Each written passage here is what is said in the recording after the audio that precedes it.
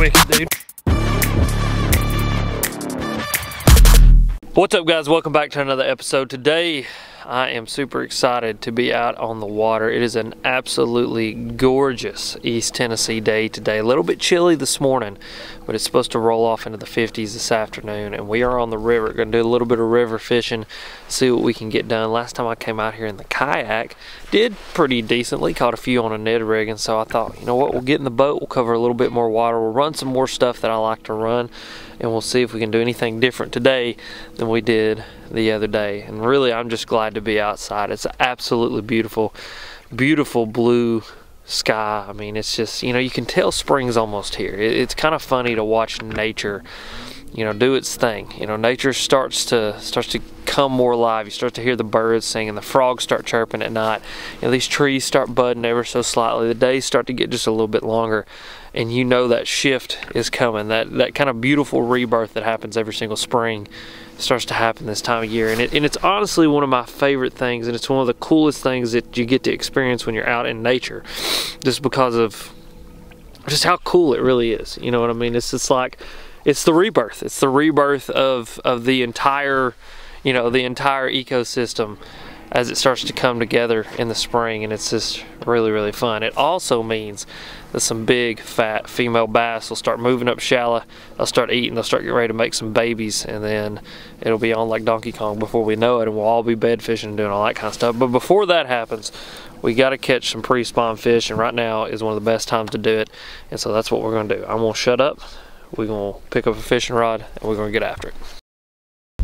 So doing things just a little bit different today. We're going to run you on the dash because I forgot my chest mount, and I also forgot my cord to my other camera. So not only are we on the old GoPro, we're on the GoPro on the dash. So we're kicking it way old school, throwing it on the GoPro on the dash, which I've not done in a while, so we'll keep it there and we'll see how it goes.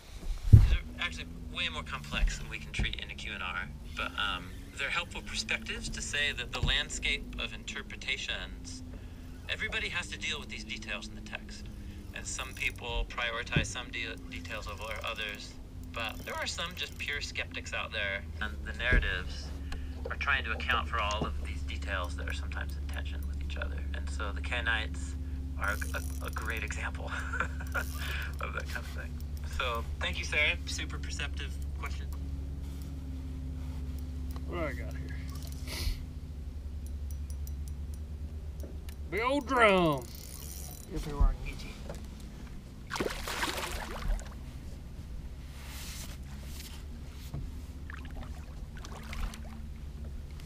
Oh, come here.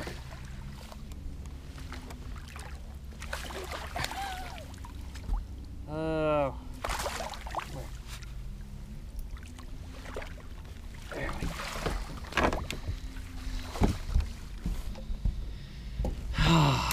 Well, there's number one on the day.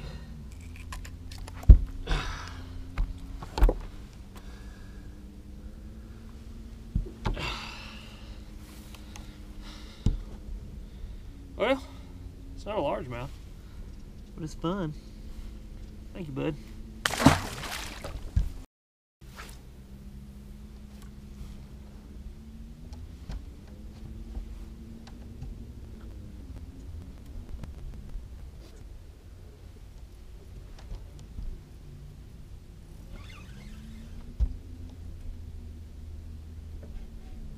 Ooh.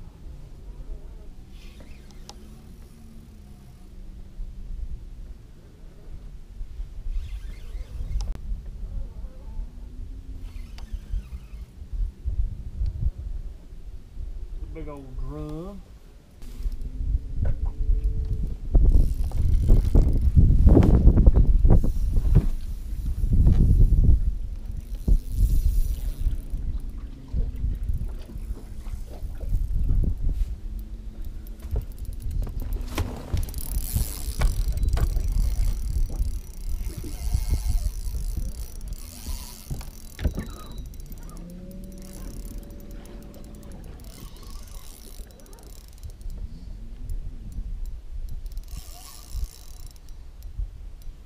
Alright guys, I have no idea what I've got here. I've hooked something on a deadly Nedley. It's taking me for a ride. However, this is a little bit bigger than whatever it was last time I hooked.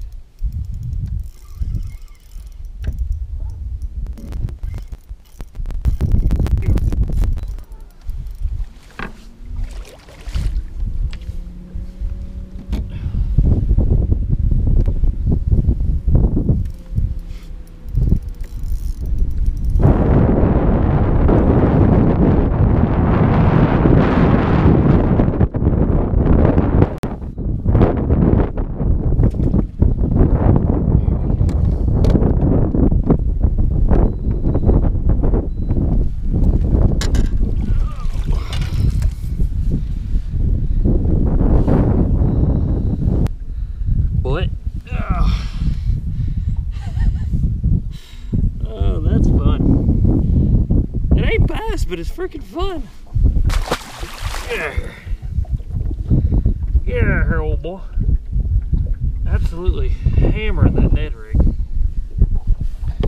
Little 3/16 ounce Strike King Ned head with Ned Ocho moon juice with the tail dyed in chartreuse. Well, we got a couple drum in the boat. That's about it, but heck, it's fun. Like I always tell people when they ask me, did you catch any fish today? Yeah, I caught a lot of smallmouth. It just wasn't the right kind of smallmouth. Those drum are fun. I mean, they just dog and dog and dog and dog. You know, you don't get the acrobatics like you do out of a bass or whatever, but man, when they hit something, they annihilate it and then they just go to town on it. So fun. I'm having fun. We're gonna go run a few more points, run a few more little like man-made riprap things like I've been fishing, see if we can put a few more fish in the boat. Obviously I'm looking for some largemouth, but if these drum have kind of moved up in here and taken their place because this current's just a little bit quicker today, and I think that's kind of what's going on. The current is just a little bit, there's a little bit more coming out of the dam, so it makes it just a little bit faster. And when that happens, I've noticed that the largemouth and the smallmouth will kind of pull up against things a little bit tighter, and you'll be able to pick one off here and there, but they just don't bite as much as the drum do. The drum kind of move back out there where the largemouth and the smallmouth normally are, and they'll start biting stuff like the Ned rig like I'm throwing. But yeah, we're gonna run a few more spots, see what's happening, see what we can get done, hopefully put some more fish in the boat. But like I said at the beginning of the video, guys, absolutely gorgeous day, beautiful day to be out in the water, and I'm not gonna complain about anything that I put into the boat.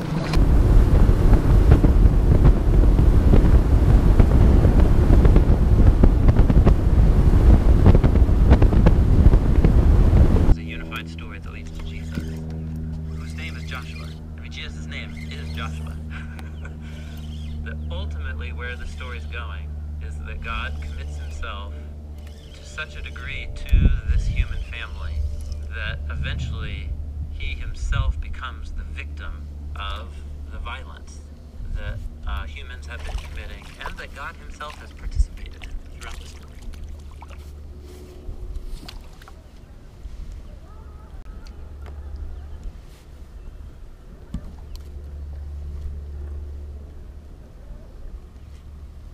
What's funny is I went back through all these same spots that I caught bass in the other day, and now I'm catching drum.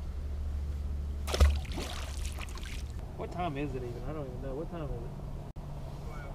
Yeah, I may go down there this afternoon. I'm weird now, Dad. I enjoy throwing this dang on Ned rig now. There we go. Got one. Yep. Sit. That's a drum. He's just digging, dude. I'm hammering these drums, man. I'm gonna do this here in a minute and say, oh, that's a drum, and about a 6-pounder is gonna come up tail walking, you know? Yeah, 5 pound smallmouth. Yeah. Oh yeah, he's hammering it, dude. Well, hey, I'm pulling into the dump. I love you. All right, I love you. Don't get too tired. I'll talk to you here in a little while.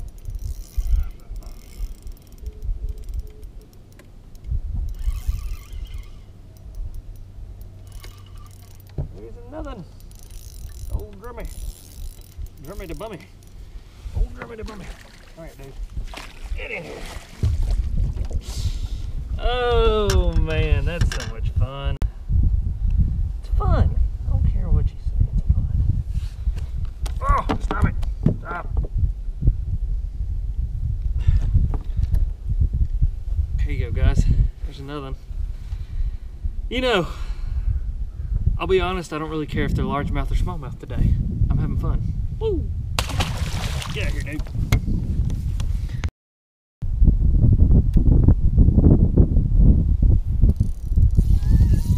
God, that's fun. Oh, that is so much fun.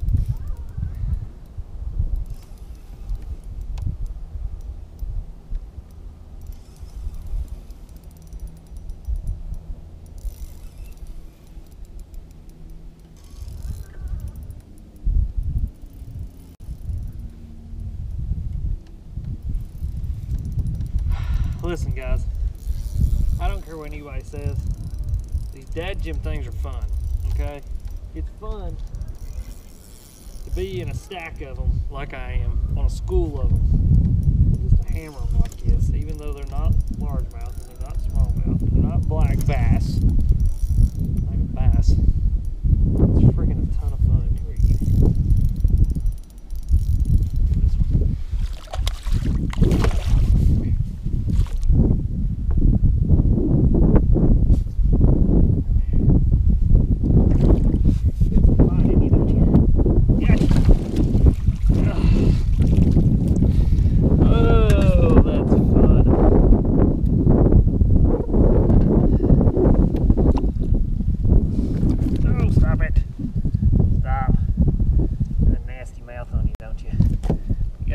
Mouth on you, don't you, boy? Come here. So come on over here, slimy. Slimy too. Lord of mercy. Stop it. Come here. I'm gonna get you in the deal. Come here. Oh, that's fun, guys. There you go. It's smallmouth. It's the wrong kind of smallmouth, but it's a smallmouth. Oh God, it's like trying to hold on to a wet noodle. Come here. You know, honestly, people consider these things trash fish, but it's fun. Get out of here, dude. Yeah. Boy, that one was nasty. I kind of wish I didn't put him in the boat. Ugh. We're pulling a nil part here, boys, because we drumming. We're just catching a lot of drum. That's like, what, number 6, number 7 that we've put into the boat so far. So, got that little largemouth though, so that's encouraging. I'm kind of trying to decide what I want to do. I don't know if I want to go upriver more, if I want to go back downriver and start kind of making my way back down towards the ramp. I think that's what I want to do. Kind of hit some things that I've already hit down through here, make sure there's no more fish sitting on them, or make sure where this current's kind of started to drop down just a little bit that the largemouth hasn't moved in there where I caught those drum off there.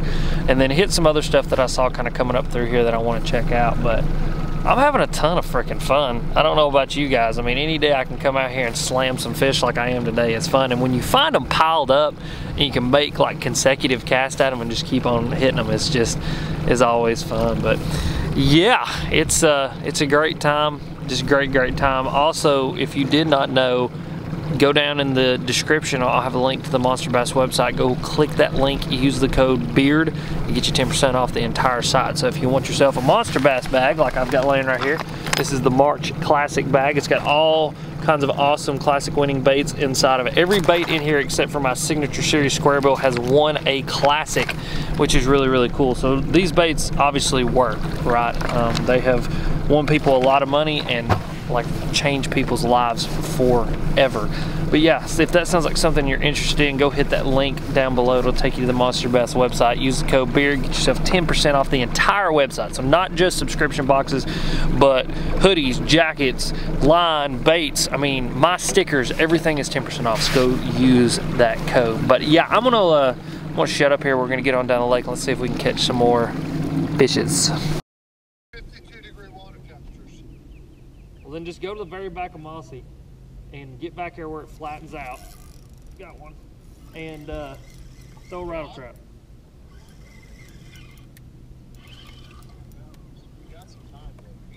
Hey, that's a largemouth. There we go. Ah, I got a largemouth. Heck yeah. Nice. He ain't no John, but he's a little squeakily deekly. Heck yeah. There you go, guys. Largemouth right now. Well, this one probably wouldn't keep, but man, he's fresh, dude. I mean, he's got good sharp pads and everything. That's a fresh fish.